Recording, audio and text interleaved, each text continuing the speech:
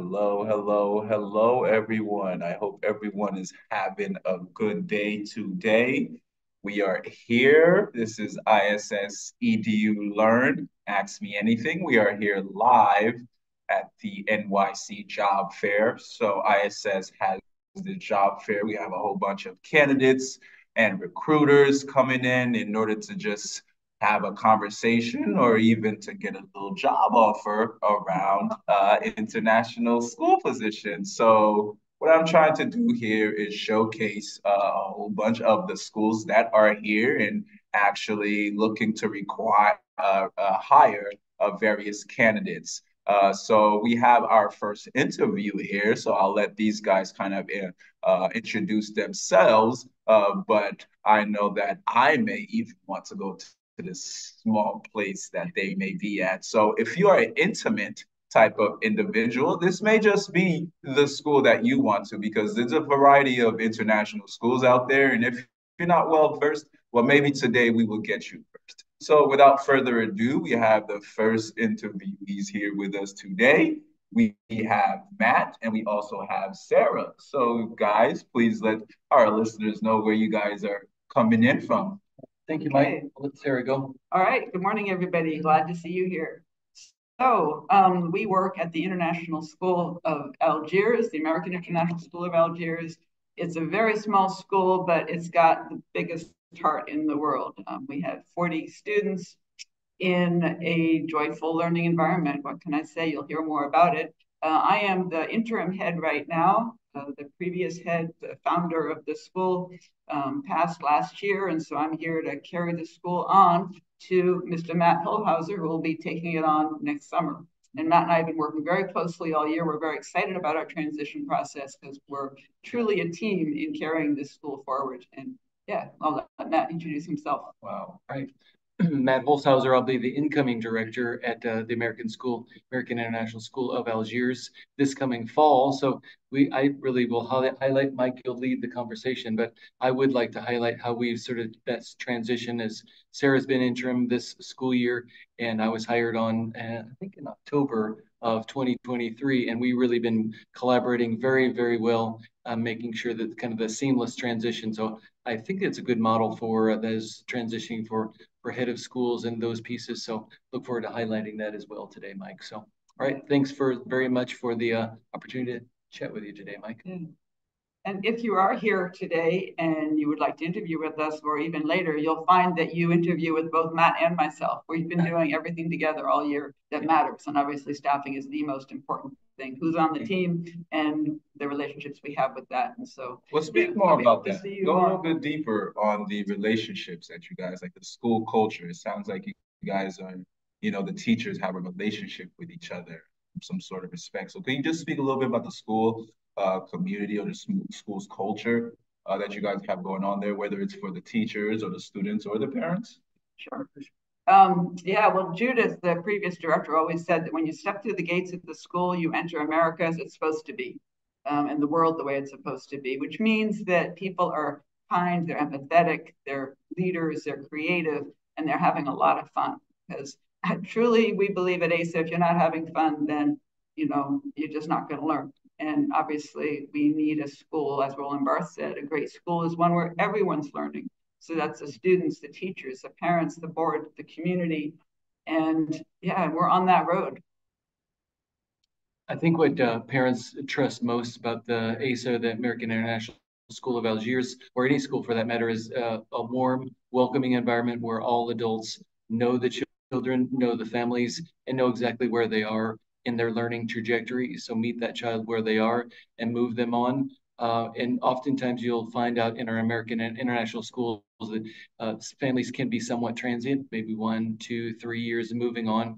But as we welcome those families, however long they're with us, hopefully their whole school career, but if not, we get to know them quickly, meet them where they need to be academically, socially, emotionally, those pieces, and create that bond. And if they're going to transition to another school, then they have all the academic skills and readiness to move on to that next post if mom and dad or whatever the structure is moving on. So it's an excellent staff. they work well together, and I think creating that environment and welcomes the kids and they feel comfortable in learning and flourishing as they do as well. Can I ask an additional question in regards to this DEIJ, buzzword, quote unquote, that's been going around? So just, how are you guys in your manner in school incorporating that? And then you can speak on any matter, whether it's on the school level, school-wide level, on the teacher classroom level, or in the parent in the community level. So sure. Well, I would have to say that it's a similar answer for all of those stakeholders, and because it's all about relationships. I've never been in a school where there was so much care taken to develop relationships with everybody in the community. So DEIJ it really is it's not a separate something. It's the way we live. It's the way we work together. It's the way we are together. That everybody who walks in is a valid member of the team. I'm school director, but I don't believe in hierarchies. I believe in networks, and we all have a role, and we're all working together. And you can feel that the kids feel respected. The kids, they respect each other. They work really well together. I've never been in a school that's so openly caring and cooperative. What fosters that? Like, what exactly? What are they seeing? What are they feeling throughout the day? Yeah. So one of the things is that we have school traits that we all try to emulate. So that's being cooperative, respectful, responsible, empathetic, compassionate. Yeah. And so, if Matt sees me doing something that's empathetic or responsible, he'll put it on a leaf, a paper leaf of a tree, put my name on what I did. And then in the office or in the front hall, there's this big tree, and we all put leaves up there. And so a kindergartner can give it to another kindergartner. I can give it to anybody, somebody. And so everybody is empowered to support each other in doing these kind gestures or responsible gestures. So it's visible. Yes, exactly. No, clearly, especially the tree and everything. And as it grows up, it's like the tree is growing as well. So wow. Okay. Yeah, and it's the heart of our logo. You'll see it, there's an olive tree, which represents peace. Also. Wow. Okay. That's very. We also really do believe in fun, and you have to be intentional about having fun. It's not enough just to say you're going to have fun. So every month we have a spirit day. So we have dress like a pirate day, and the whole school dresses as a pirate. And then we do a group picture, and we kind of do activities. Right. Right. We have Crazy Sock Day. We had Algerian dress day. We had twin day. So, and then on those days, the parents join us and bring us lunch, and they dress in whatever style we've demanded for the day as well. And so there's a true, community feeling in terms of laughter. You'll find there's a lot of laughter in school, and we're also serious in learning.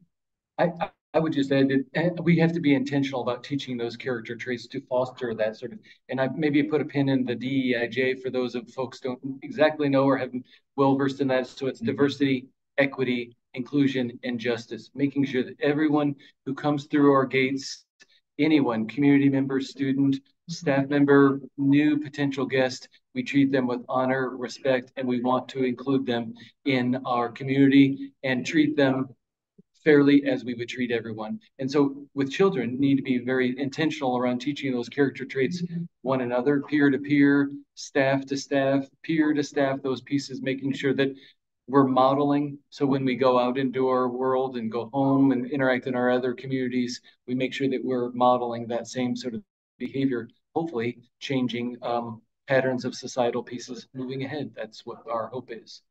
The time wind down, I guess I just have one last question for you guys, and especially in the age that we're in, and what did they say? I was an AIE. I think I'm a millennial. Yeah. Yeah, like you are. Yeah. So that's Sarah and I are not. Let's see.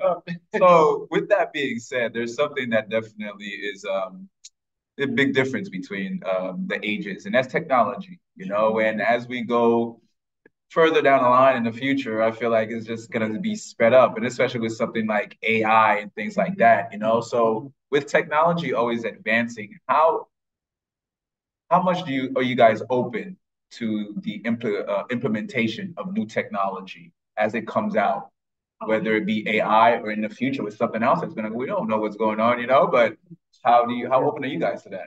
100%, 100% open. Our children are children of the world more than really anybody our kids travel, and technology is what keeps them connected. Mm-hmm. My kids were in Shanghai and Tokyo when they were little, and even though technology was just beginning, they're still friends with their friends, thanks to social media, thanks to the capacity to talk to others.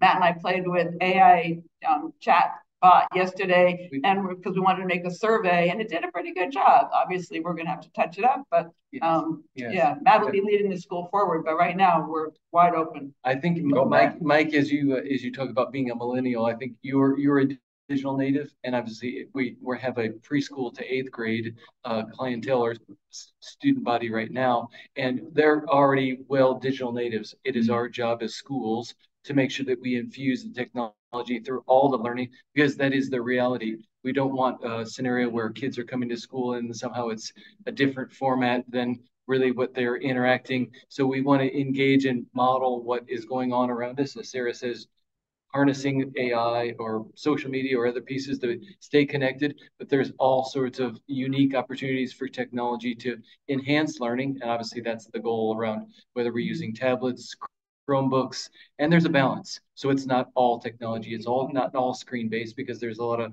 merit and benefit to quote unquote old school books, interactions, face-to-face, eye-to-eye with one another. So we infuse a nice balance across the day and across the week to make sure that we're gaining the digital skills we need to enhance learning, but also blending that with other traditional models as well. Wow, that is lovely. Yeah. I continue to develop relationships through all tools, face-to-face, person-to-person. Really nice to be with you guys this morning. Absolutely. And via technology, keep it in touch. I love that. That hybrid world. That's the only way to keep it going. Yeah. I know you see the hybrid world. That's exactly where you're headed. So thank you guys so much for your time. I know our time is winding down. I'd love to sit here and chat with you a little bit more, but I have other interviews that we have to kind of prep for. But just let the listeners know exactly if they are interested in more information in regards to tuition, or maybe just to see the website, a little bit more information about the mission of the school, where can they go? Oh, we have a website, www.aisa at asalgiers.org. Just Google it. You'll see the American International School of Algiers will pop up.